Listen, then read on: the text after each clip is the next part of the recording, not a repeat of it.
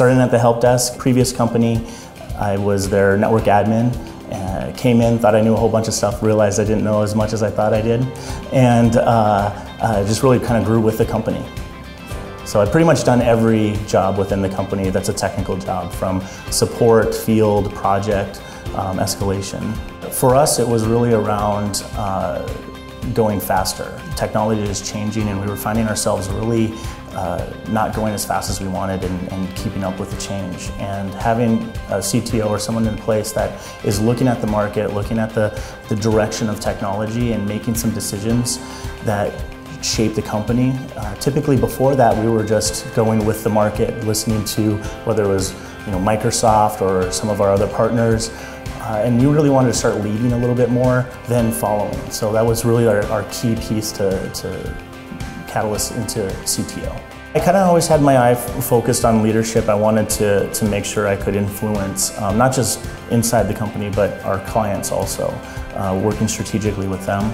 So I spent a lot of time on certifications, but not just certifications, technical certifications, but also looking from a business perspective, working with our leadership on a regular basis and other companies' leaderships, understanding the needs, and then again back to the frameworks, tying those needs back to the frameworks and seeing how we could advance their cause. I think when I started with the organization almost 12 years ago, I started out on the help desk. And then early on, my inclination around how we should do support kind of kicked in. I'd managed help desks in the past. So I worked with the team that we had, and any individual that we pulled in at that time did everything. I wanted to have a good base of technical certification. So from my background, I had done help desk management. When I came here, it was really about immersing myself back in the technology. I wanted to have a good base around what good technology looked like. So I worked on my Microsoft certifications almost immediately after coming in here. And then there was industry level certifications that we would work on too, kind of the CompTIA suite, the A+, Network Plus, Security Plus, things like that. That was kind of baseline from the technology side.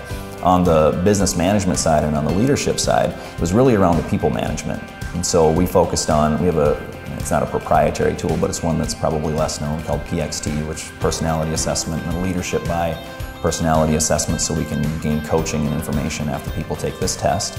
Outside of that, we use StrengthsFinder pretty heavily, so we can understand what strengths people have, so we can play to that and work with them on what things that might be most appropriate for their role.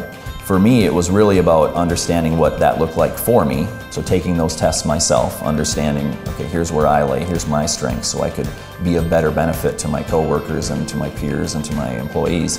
And then afterwards, I had my staff do the same thing. They take the tests, we get the results, and then we have a way to really communicate that we might not have had if we didn't know that about each other, if we were continually trying to discover it. So all technicians were equal. We didn't hire for specific roles like senior technician or manager or any of that stuff. It was really just pull in a technician, teach them everything, and then just assume that it's going to be these set of robots that come out and do the same things over and over. So early on, that was something that we had to break. We had to understand that certain people were going to be better at some things, like maybe better at remote support than doing on-site support, and it was okay. And so we had to work with them, and me individually, I had to gain an understanding of which individuals were better at which roles. And so that helped with the hiring process too, and that's what kind of kick-started our growth. A part of it was we didn't hire people that were all expected to be equal anymore, expected to do the exact same thing over and over. We wanted to hire people that were better at remote support, and then we wanted to hire people who could do projects and field support. And that was kind of a catalyst for us on the technical side. Before that, we couldn't scale. We were just kind of stuck at the same size, same number of technicians, and if we added one, it was, all right, well, I guess we're adding more customers, but we're still doing the same job and everyone's running around.